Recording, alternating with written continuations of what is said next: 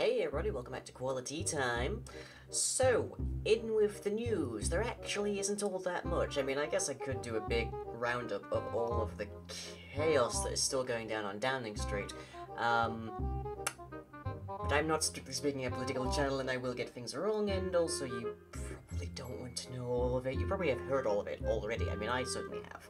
Like, oh geez, so much craziness just continues to go on. So, a little bit of more positive news is I have a new toy, and it's this thing. And this is basically just a look. It is basically just like a padlock, but key difference is that it is transparent, and there's no way in heck that my camera is gonna actually like focus in on this, so just enjoy that. And basically it's a training tool for like picking locks, and I've wanted to try this out for a while, so I've actually got myself a lockpick kit. So let me just see if I can actually do this on camera. That is the next question, because I kind of have a thing, I guess. I kind of have a thing of wanting to be a jack of all trades a little bit.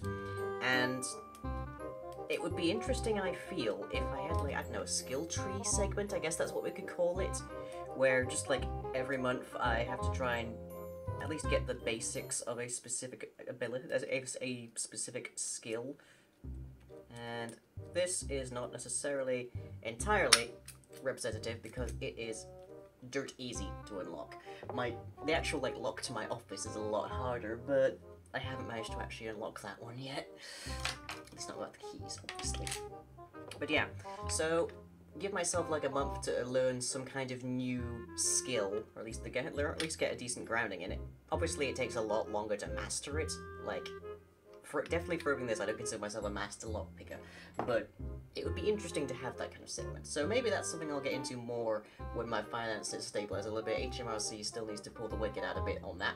But other than that, let's go to the schedule. So as per usual, on Thursday night at 11 PM BST over at twitch.tv/lyinginbedmon, we have Midnight Goo, where I'll be playing a little bit more of the campaign, which we are nearing the end of.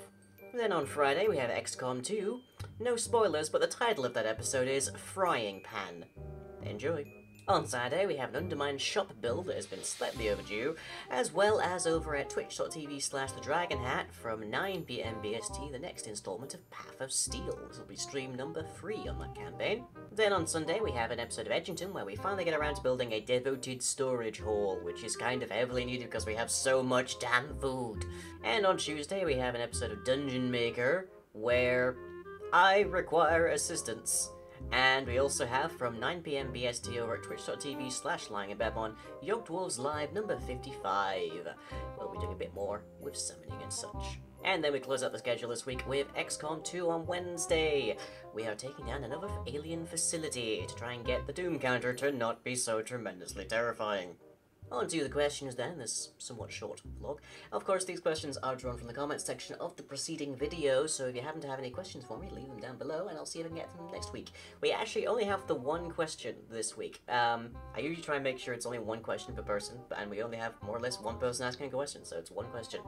So, from TDT Uncaped, are all the universes in the Lyingverse synchronized in time? Yes and no. Every universe is happening simultaneously, but they're not necessarily happening at the same point in time. So, for example, Nightling's universe, Sunless, is pretty much in a medieval era, whereas by comparison, we have Neverlying, who comes from a relatively more modern universe, and all sorts, and so consequently, they're not in the same time period. And there are some universes where the physics are a bit messed up, so time accelerates and changes. And you have to remember as well that Red Makers can accelerate time just by all of them sleeping. So it's a bit wonky, but by and large, they're all happening at the same time.